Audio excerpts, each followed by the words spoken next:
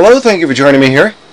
What we're going to be going over today is using the Design Center and inserting some dynamic blocks, specifically a door dynamic block.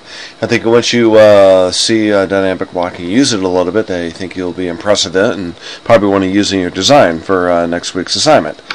So this is what we do. We need to find the Design Center, and it's called the Design Center palette, and yeah, let's go ahead and get that.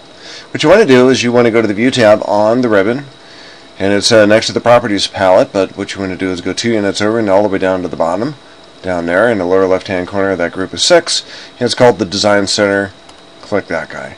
And you might have something that looks like this, or you might have something that's similar to that, but it's kind of like the Properties palette, and you want to grab this gray area and let's dock it right next to the Properties palette. If you need to make room, go ahead and take that interface between the two and scoot that over. You can probably shrink this down a little bit too if you wanted to. But for the sake of demonstration, I'm going to keep this kind of big and show you around a little bit. So where you want to go is you want to go into the sample folder. A whole bunch of folders here. Go down to the sample folder. You also have a Design Center here. We're going to visit that here in just a few minutes. But what we really want to do is go into Dynamic Blocks.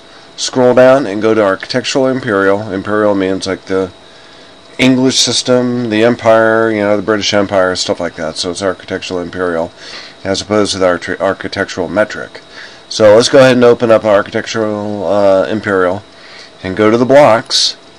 And what it does is it gives you a short list of blocks. I think there's, 2, 4, 6, 8. Oh, 10, sorry about that. There's 10 blocks. What we want to do is grab the Door Imperial block, and what you do is you click on it with your left mouse button and drag it over. And there you have it. And what you have is a little bit of symbology that's associated with that block. So when you click on that block, what it does is it gives you some grips. Typically, the only grips we've seen are like the square grips and like the short rectangular grips that are associated with polylines.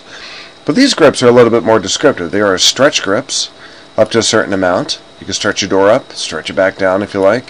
You can stretch the width of the door as it sits inside the wall and stretch that back down. And you can flip it. You can flip it back and forth that way. You can flip it left to right that way. What it doesn't have is a rotate function to it. And we can always add that too, and that's going to be a subject of a different film. Another one here is a list. If you pull this down, it gives you a list. You have a door open to 30 degrees, 45 degrees, 60 degrees, 90 degrees, all the way open. Sometimes, depending on the architect and depending on the standards of the company, an open door, fully open door, or partially open door may mean different things. Partially open door might be an existing door, whereas a fully open door may be a new door, you know, stuff like that. So, that's an introduction to blocks, and just to show you how this works, how blocks work before we leave this film, if we go back to the Home tab, we'll go to the Rotate command. Probably want to take this block and rotate it. There is one grip in here that we're all familiar with, and that is the Move grip. And, boy, I don't see that here. Yeah, there it is. It's called the Position grip, or the Alignment grip. Sorry about that. Well, that's what you want to use, you know, to put that on your wall.